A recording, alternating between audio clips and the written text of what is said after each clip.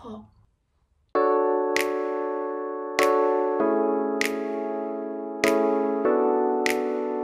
Hello and welcome back to my YouTube channel. If you've managed to get through to my second video, welcome. Today's video is going to be talking about my HA recovery journey. I made myself a little coffee, so if anyone else is watching, get yourself a little snack, get yourself a coffee. For anyone who doesn't know what HA is, HA stands for hypothalamic amenorrhea, and it's where a female loses their menstrual cycle for more than 3 months after originally having their period in the first place. This is usually down to things like mental stress, under-eating, over-exercise. So I had HA for 4 years and I managed to get it back naturally. When I went to the GP, they told me first things first, go on the pill, and I said absolutely not. I'm going to share with you my journey and what I did to get my period back after 4 years. So I hope it helps someone. So let's get into the video. So initially I started my period very late compared to a lot of girls, which panicked me when I was younger because I thought I was never gonna have a period. I'm pretty sure I was like 16 or 17 when I started mine, and it was always very light, and I had it for a few months, and then one day it just disappeared and I had no idea why. I didn't really care, to be honest, because not many girls at the time or at the moment really think they want a period because it's inconvenient, it's painful, and obviously the monthly bleed is just annoying, so a lot of people don't really care or notice it. But after a few years I kind of thought, right, this isn't normal, like I need to act on it. So when I was younger, I was super sporty. I do netball like 3 or 4 times a week. I gym every day. I get up at 6 AM, fast, go to the gym, get my workout done before school. I really got into running, and this kind of age during 6th form, everyone was focusing on what they looked like. Diet culture was bad, social media was toxic, and I just hit that rut in my life where all I really focused on was being smaller, and comparison was the worst thing for me. So I was exercising loads, I wasn't fueling my body enough, and I lost a lot of weight. I was also at an age during 6th form where I was doing my A-levels, so I was super stressed. Like, I took my A-levels way too seriously looking back, like staying up till 3 AM revising, like God, Gabby. But I was a stress head. Like, I wanted to do things well and I wanted to be successful. So I would be stressing myself out, and at the same time I was going through this mental health stage. The components all combined led to my HA, my loss of my period. So when I started to get a bit concerned about losing my period, I did go to the GP and I asked to get my bloods assessed. They got my bloods done, and the initial time I went, they said, you're absolutely fine, like there's nothing really wrong with them. They're a little bit low, there's nothing too much to worry about. And I was like, oh, well, okay, if that's what they say so, then it should be fine, like that, there's not much of an issue there.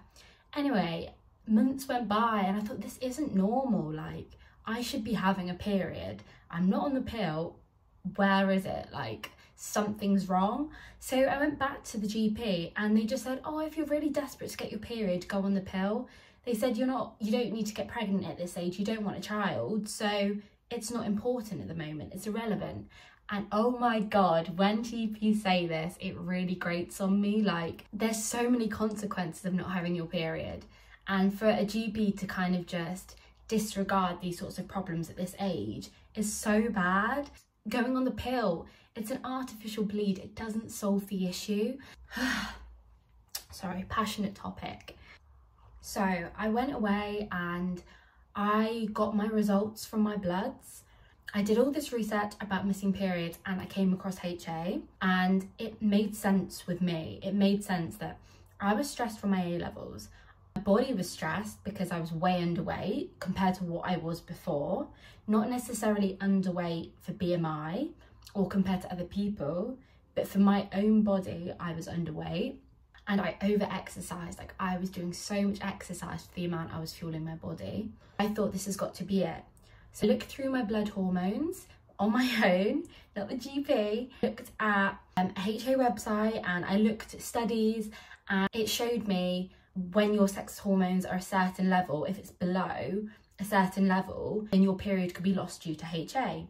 So my sex hormones were so low and the GPs did not pick up on it. So I thought, you know what, the GPs aren't going to help, so I know what I need to do. This was like such a hard time for me because no one in my family really knew about HA and period loss. Not many of my friends, I think, really knew about it either. I didn't really feel like I could talk to many people about it. It's not talked about enough on social media. And so I kind of just went about it on my own. I knew I had to reduce my exercise. I knew I had to fuel my body more and eat more calories. I knew I had to put on weight, and I had to sort the stress out going on in my head. And I knew it was going to be hard. Someone who's struggled with eating in the past, like the disordered behaviours, the body checking, body dysmorphia, trying to do the opposite from craving to be smaller to then, you know, you've got to be bigger, was so hard to accept. And at the time I thought it was like the end of the world. Like, it was so hard. For a few years I was in like this quasi recovery stage where I would increase my calories a lot and then I'd see the consequences and put on weight, so then I'd restrict my diet again.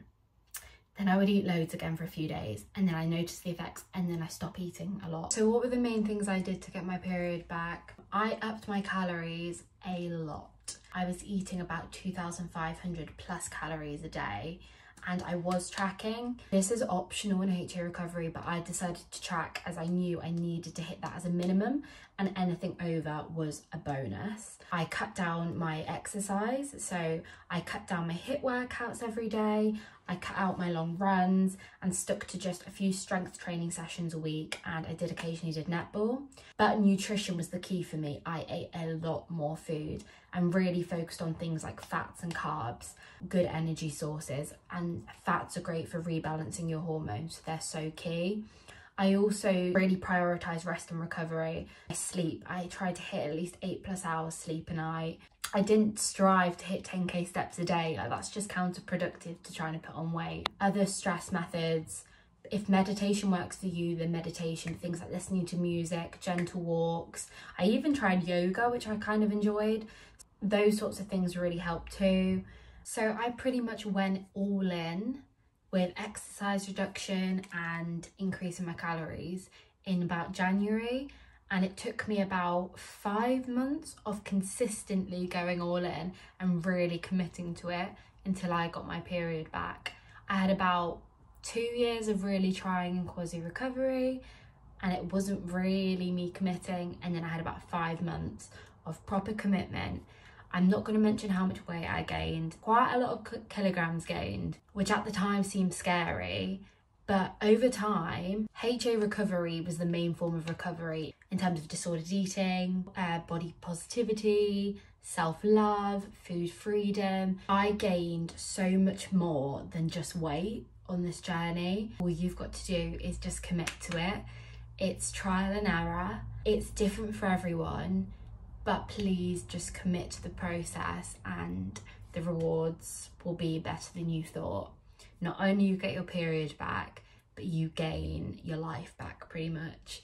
In social life, you gain food freedom, you gain confidence and your health, which is the most important thing. As much as you don't want to gain the weight now, you've got to prioritize your health because there are consequences of not having your period.